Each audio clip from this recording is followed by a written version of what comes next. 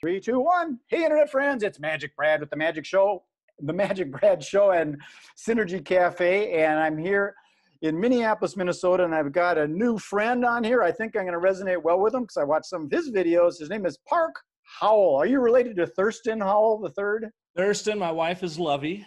We have a beautiful little yacht, but we never take it out because we're afraid we're going to get lost in a 3-hour tour. So I take it you've been asked this before. That was pretty good. Okay. So where are you? You got a wife and you got kids too? Wife, we've got 3 kids. We live in Phoenix, Arizona, but we're empty nesters. So we've got our youngest son, Caden. He's up in Las Vegas. He's become a Twitch star celebrity. Wow. So he's up there broadcasting out of Vegas. We've got our middle child, our son, Parker, who's in Hollywood, Burbank, and he's about ready to launch a premiere TV show on Twitch, Dungeons and Dragons Live. I never played it as a kid growing up, but now I guess I'm going to have to do that. And then we've got our daughter and grandson down in San Diego. They live in North Park. So you ever play Pong? Get over to California quite a bit. You ever play Pong? Gosh, way back when. I mean, you're dating me. I mean, that was the coolest computer game ever. Yes, a little square dot and 2 little lines. That's all. Doing, doop, doop, doop, doop, doop, you know, just draw the ball. This is weird because the last few interviews I've done, they're all Arizona, Tucson, Phoenix, Sedona, some of the other places in Arizona. There's some other places in it, but they're coming out of Arizona like crazy. There's another one. Flagstaff. Yes, Prescott, Basin. Yeah, there you go. It's kind of weird. So that's how stuff works. That's probably how we got connected. Some kind of witchcraft. See that little subtle plug there? We'll get to that later. Stand by. Stay till the end of the video before you, all that stuff. So people have probably figured it out, and they read your shirt. It says story, and that's kind of what we're going to be talking right now. And I did some little poking around and research on it. Do you remember when Budweiser, they changed their commercials and they were really more talking about how they manufactured the beer? Mm-hmm. Because beer is beer, right? Right. They got into how you manufacture it, and they told a story about how it was all manufactured. That's what I understood hockey sticked it and got some momentum because people were really intrigued of how the beer was actually made. Well, I wonder, I would have to look that up. The one study I saw by Keith Quisenberry, who did 2 different studies on Super Bowl commercials and which Super Bowl commercials resonated the most. And he found that story structure was always a big part. If they had a story structure to it, and Budweiser was always one of the top winners in people remembering, recalling, and actually being able to recite what was happening in the commercials. But those commercials weren't about manufacturing. They were, you know, the Clydesdales and the Lost Puppy, and they really took you on an emotional journey that had nothing to do with beer other than you would see the Budweiser logo in the background. So while that manufacturing story sounded like it was very powerful, what I always caution brands is it's not about what you make, but what you make happen in people's lives. And so they were just simply pulling on that emotional heartstring that, you know, you have that first beer, you feel all kind of warm and cuddly. You know, some of their best storytelling is around that, where they don't ever even show a bottle of beer. Well, this was way back, I think even before they started pushing the Clydesdales heavily and stuff. Oh, yeah. So it might have been the time where people were really, Now with, you know, with craft beer and so forth, they probably can't lay claim to that handcrafting of Budweiser anymore. Sam Adams owns that, as do the others. Now, you know, Budweiser being a mass marketed beer, you can see why they definitely went to emotion in their storytelling. I was just going to say the word emotion because people buy from emotion and they justify with logic. And I think a lot of times these marketers, they do it the flippy flop way, and they're trying to talk about the numbers and look at all the clicks and views. Those clicks and views don't matter unless they ring up in the cash register. You're exactly right. Yeah, I say the same thing. I say people buy with their hearts and they justify their purchase with their heads. Yeah, exactly. And we get trapped, you know, in the business world. People get trapped in having to sound smart, look smart, be rational, show me your PowerPoint deck, load it with slides and charts and graphs and data and that sort of thing. When all customers really want, we're all Homo sapiens, we want a story. We want something to place it all into context and emotional context for us. And trust. Don't you believe that trust is Yeah. really huge? Oh yeah. Oh Yeah. yeah. I've seen that over and over again. Stories, they deliver a truth that creates the trust. I saw this. To give you an example of it, I was in Melbourne, Australia, about a year and a half ago, and I was sitting with a Swedish guy about my age, late 50s. He made his business selling high-end German car washes, importing them into Australia. But he was a Swede. When he was in his early 20s, I think 21, he got on his own sailboat, a 24-foot sailboat, from Stockholm, and I think he spent 6 to 8 months sailing by himself to Melbourne. Once he got there, he loved it. So he stayed there and built a life and a career and a family and all that. And he shared this story once with me because we were having wine, and he was like, "I don't really get this story thing. What's it have to do with business?" And so I asked him. I said, "Well, let's put it to a test." I said, when you were sailing around the world by yourself, did you ever have that moment like Tom Hanks had in Castaway, where you're at sea and like the whale comes up and flips water on you and winks at you and goes off? And he goes, no, that never happened. Then there was this long pause, and he said, well, there was that one time. And I go, oh, what was that? He goes, and he had this great Swedish accent. I wish I could recreate it because the story's even better then. He said he was at the Galapagos Islands, and he was about ready to take on and travel through this channel that, of course, he had never sailed through before, and it was starting to get dark. Back then, he had no GPS. Everything was done by compass, dead reckoning, and a sextant. And he decided, I'm going to harbor up out here, weigh anchor, wake up in the morning when I can do it in the light of day. So he does. He goes to sleep. He's down in his hole sleeping. And he says, have you ever heard that weird screeching sound that dolphins make in the wild? And I go, no, I guess I never have. He goes, well, I woke up to that. And I went up top, and I saw about 8 dolphins swimming frantically around my boat, screeching this wild, crazy screeching. He goes, I looked up and realized that the tide had gone out more than I had anticipated, and I was about to be impaled with my boat onto lava rock. And I said, do you think they were warning you and waking you up? And he said, why else would they be doing that? So off he sailed. And I said, that's a pretty amazing story. And then he got this grin on his face. And I go, what's up? He goes, I just realized every big sale I ever made for a car wash always came after I told one of my sailing stories. And I said, why do you think that is? He goes, I have no idea.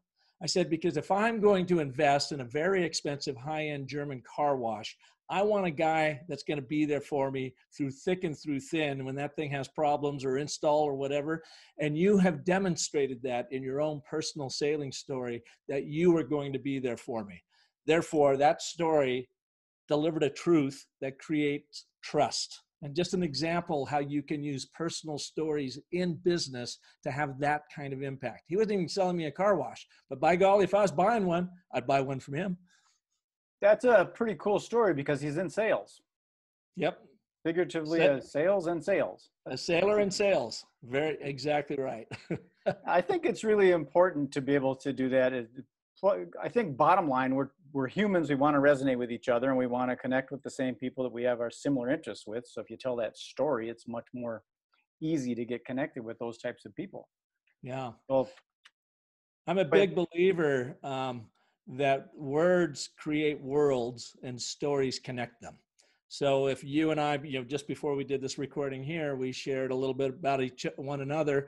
You're in Minneapolis, and I shared the story about as a kid growing up in Seattle, we would drive out to Minnesota, up to the Detroit Lakes area to visit my grandpa and grandma. And as a little kid, 7-year-old, it always was a grand adventure to me. It felt like I was in a new world when I got there. But in just that simple little sharing of those stories, you and I were able to connect our worlds together a little bit more understanding and empathy, and that's what we need in business. You've heard the person that's buying a drill at the hardware store, they're not buying the drill, they're buying the hole. Exactly. That kind of thing. That's yep. exactly what you make. It's what you make happen. Like in travel, you jump on the airplane, you go to the hotel, but it's the environment that you really resonate with.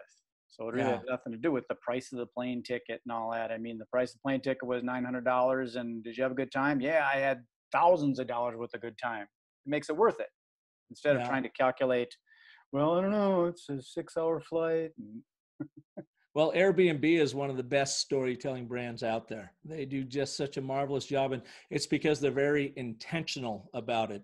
And Magic Brad, I'm a big believer that we are all intuitive storytellers. It's hardwired into us, as you often hear, as Homo sapiens. It's what separates us from all other beings, and certainly separates us from all other apes out there, is we think and plan and act in story. And I like to move people from being intuitive to being intentional about it. Otherwise, you end up defaulting back to looking smart, sounding smart, trying to charts, graphs, stats, when it's stories that connect us and Well, build you that know, trust, as you said. I just had a conversation, I believe it was yesterday, with a guy that I'm just got on the phone with him because he was having some hard times with his business. He's trying to get into this affiliate marketing business. He was a truck driver. So his challenge was he didn't know nothing about technology. But when I told him that he should start resonating with other truck drivers, because they're probably in a similar place where all of a sudden, you know, the automated trucks, so you're starting to lose truck, maybe you're thinking, maybe I should get into affiliate marketing instead of this truck driving thing. He's going to resonate with those people. So soon he started telling me about his truck driving. Initially, he wasn't a video guy. You could tell he just kind of shy. But as soon as he got into his truck thing, his stories, he could talk his talk, and he felt so much more comfortable communicating. And all you have to do is grab the phone, do a little video. And I think it's going to be more and more people, especially with this COVID thing going on. People are doing videos from their homes and things. It's more acceptable that you just have your phone. You don't need no high tech cameras, you know, these $5,000 cameras. You can do it with just your phone, but it's got to be put together right. Like I said, with intention, as opposed to just throwing stuff out there. You got to know what you're going for. You're begin with the end in mind, so to speak, right? No. Well, you're exactly right. And there is so much content that you and I and everyone even watching this are absolutely bombarded by, that I believe ADD has become a communicable disease, and you and I and everyone are the viruses. We keep pushing it out there. True. So there is so much noise. The only way you are going to hack through that noise and hook the hearts of your audiences is by telling them a story. And it doesn't have to be a long, drawn out story, just short, simple, but use some storytelling techniques. I train on the and, but, and therefore, which is a way of finding the theme for a story. And then the 5 primal elements of story, of timestamp, location stamp, central character that your audience is going to understand and appreciate, live vicariously through. There has to be action then. Something has to go down, and some surprise that evolves out of that action that leads to this aha moment. And that in that aha moment is your business point. Nobody can argue with a true story, well told, that makes a marvelous point. They can argue with your decks all day long, but they can't argue with a good story. So I guess with this video that we're doing now, of course, our intention is to highlight you and get more business, and maybe for me. So that's the intention. Let's get a little more clear on what your business is, what you do. And I'll just ask, do you script out a story for people, or do you produce the actual video, or do you just offer coaching, consulting, or do you got classes? I think I know you got a book because I saw it on your website. So yeah. So what is it your business actually does for people when they go, hey, I want this I help. to help me? I help leaders of purpose-driven brands excel through the stories they tell. I've been in the branding world for 35 years, and I ran my own ad agency here in Phoenix for 20 of those years. And I got just kind of tired of the old ad agency way and really realized that it just didn't work anymore. 2006, I saw that the branding, the way we used to do it, the communication, the advertising just stopped working because brands used to own the influence of mass media. But with technology, the masses have become the media, and they own your story. They own my story. They own every story out there. So I made this big pivot. I learned about Hero's Journey, Joseph Campbell. We had our middle child, our son, going to film school at the time at Chapman University in Orange. And I just had him send me his books and his lectures since I was paying for them when he was done with them. And I wanted to learn, what did Hollywood know that I needed to know as a communicator? And that was the launch then of the Business of Story. I started studying it. I've got a podcast, The Business of Story, that's been up for 5 years now, over 260 episodes with story artists from around the world. teaching people how to apply storytelling in every aspect of their personal life and their professional life. And so what I do now is I'm hired to coach, teach, consult, and speak on the power of story. I do it for the United States Air Force for the last 4 years, go out to DC twice a year and work with their brigadier to 4-star generals on how to incorporate storytelling within their ranks to attract and retain the top airmen and women. Dell Computer, McCormick, the Spice Company. I taught at Arizona State University for 5 years, storytelling in an executive master's programs to executives around the world. My job now is to help people, whether they're trying to create a brand new brand, refresh a brand story, or create their own personal brand story to grow their influence in their careers. I take them through my story cycle system, my process that outlines it like almost like a screenwriter would outline your big story. And then I teach them how to tell it online, how to tell it in person, how to tell it through their marketing and sales. And it's always very human centric. When you tell stories, they just make you naturally become human centric. So it's like, why do I do this? What's my origin story? How do I connect my world with your world? I have to first understand your world and empathize with it. And I use these storytelling techniques to get people to understand where their customers really are coming from. And then I put the whole narrative together for them. I no longer do the ad campaigns and the story activation. I bring in team members to do that, or sometimes I'll work with the agency that's already working with somebody. My job is like their author of their brand story and helping them really understand what their narrative is all about so that they will stand out. Because we are communicating what they stand for in the marketplace. So with my background in the event industry, did you have a lot of speaking engagements coming up, and are you still doing that? Because this COVID thing, it's changed. I'm assuming some of that went to the webinar based. Everything's webinar. So yes, I've done a ton of speaking all around the world, and now that's all shut down. So we have gravitated, moved over to Zoom online sessions and finding ways to make that fun and interesting. And the big thing that I like to do whenever I'm teaching or doing a master class is I want to make sure it is immediately applicable. So I've got lots of things. Let's see. I've got like this little workbook that people use that takes them through the 3 elements. It's my little field guide that they write in. Cool. When I'm doing it online now, I shoot them a PDF of it. They can print it out and they can work right along with that. Everything I do, even though it's online, is to make sure that that person, that attendee is learning. We are igniting or reigniting within them their inner storyteller, and then using these proven narrative frameworks that they can use every single time to go out and use on their communication, whether it be an email to a full website user interface to their ongoing branding marketing materials. Well, when we talked earlier, you had mentioned an interest in possibly seeing a magic trick online. Yes. So I'm going absolutely. to do that what because I use magic as a metaphor. I don't teach unless I teach in private. I don't teach in public. And that's an ongoing thing. I see people teaching it. And when you teach the magic in public, it loses the magic. It's kind of like giving someone a gift without wrapping it. Well, I'm a little different in that I tell people that you have to understand the magic of storytelling if you're going to cast the spell. So that's why I teach them the applied science, the narrative frameworks, and the bewitchery. Here's how it connects. We're going to lead into that after this. the bewitchery, that magic, word, bewitchery. We're coming up on that pretty soon here. So here's my little magic trick. It's pretty basic. It's a sleight of hand thing. Like if you look at these 2 fingers, this one and this one, they're about the same size, right? Now that's perceived reality. That's from your point of view. And the reason I bring this up is because before this COVID thing happened with the event industry, I thought the event industry was all that's all there really was, because people want to do events. People want to meet people. I never thought that this COVID thing would put the brakes on the event industry. So I had to shift my perception. So these 2 fingers looking like they're the same size from this point of view, it looks different from this point of view. Wow. Isn't that weird? Looks a lot different. So it's how you look at things, being able to shift your thinking. Because like in your business, some people think, oh, I don't know if I could tell a story about that on video and stuff.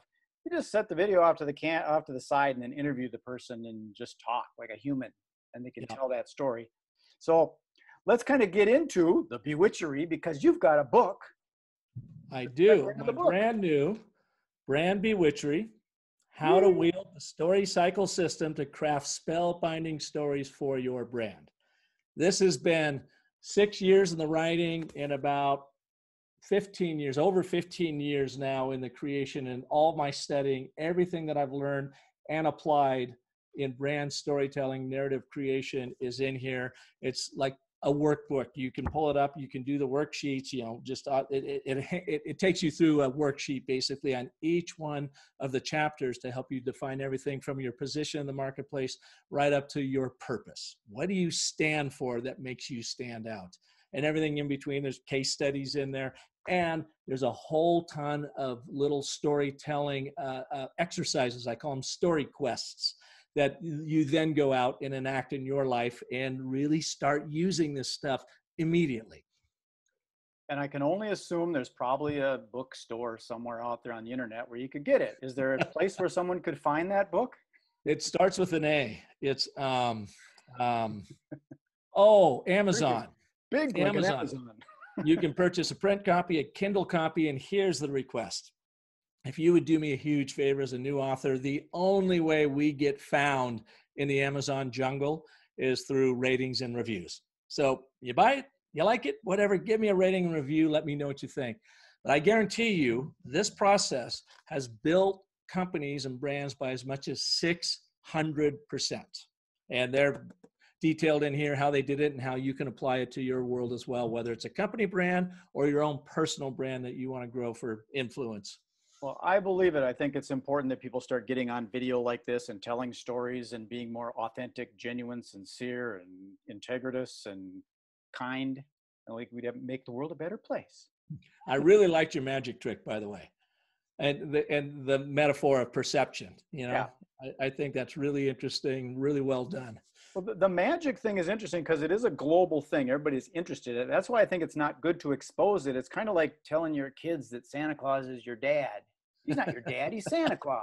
But it ruins the magic, you know? Yes. So it's good to kind of keep it. Like my wife, she doesn't want to know how it works. She likes to be in the, you know, have that magical feeling. And because once you know, it's kind of like, that's kind of stupid. It's kind of like a puzzle, you know? It's kind of like a comedian telling the punchline before they tell the joke.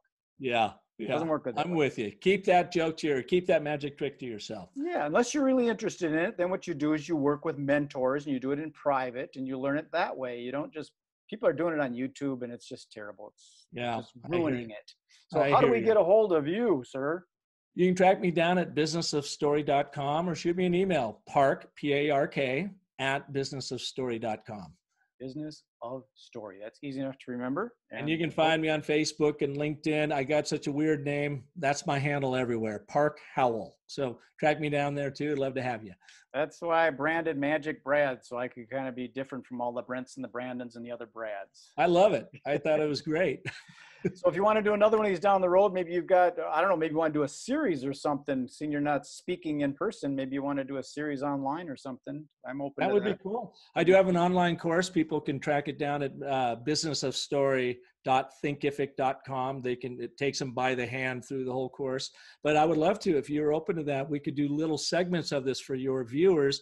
And I could take them, you know, we have one show that concentrates on one particular chapter of it. And I can help them start dialing in their brand story that way too. Yeah, why don't you give some thought to that? Maybe like a lesson 1, 2, 3, or a lesson 1 through 7 or something. We could just do a thing like storytelling Sunday or storytelling Saturday or Monday or Tuesday. No, I would be happy. Let it brew.